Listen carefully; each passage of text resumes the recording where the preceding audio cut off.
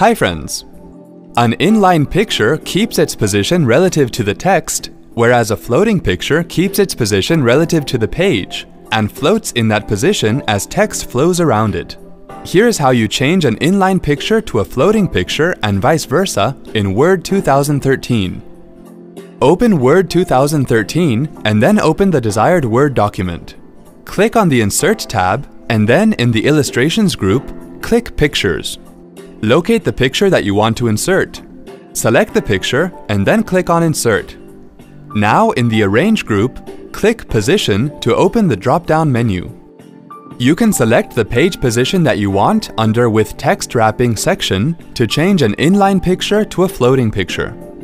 Or you can select Inline with Text to change a floating picture to an inline picture. Wasn't that helpful? Thanks for watching.